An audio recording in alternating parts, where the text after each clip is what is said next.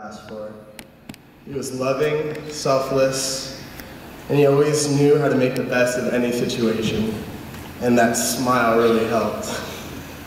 He could laugh in the face of adversity, and he had so much strength, and I'm so happy I got to see it at its peak firsthand when I went to Israel to go visit him, and I got to witness him in his full army attire.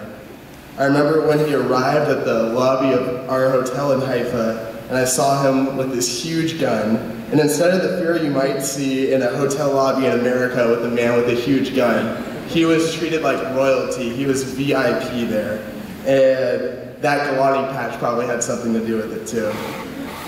He took a train and 2 buses and ran and walked 3 miles to get to our hotel. That was a 4-hour journey. And friends amazing as Max just don't come around that often.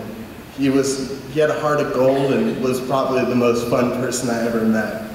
We became best friends in 6th grade, and I clearly remember the day when me, him, and our little AMC group went to the movies for the first time without our parents.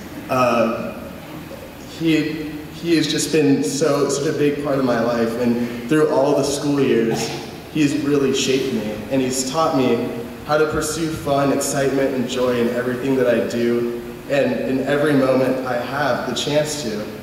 So I can't thank him enough for that. The memories of jamming, wild horses, or come together with Jake on the guitar and Max on the bass and me on the drums.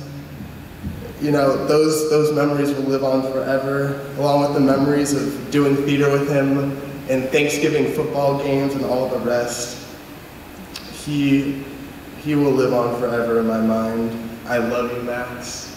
You're a hero, you're my hero, and it's such a blessing to have been able to be your friend.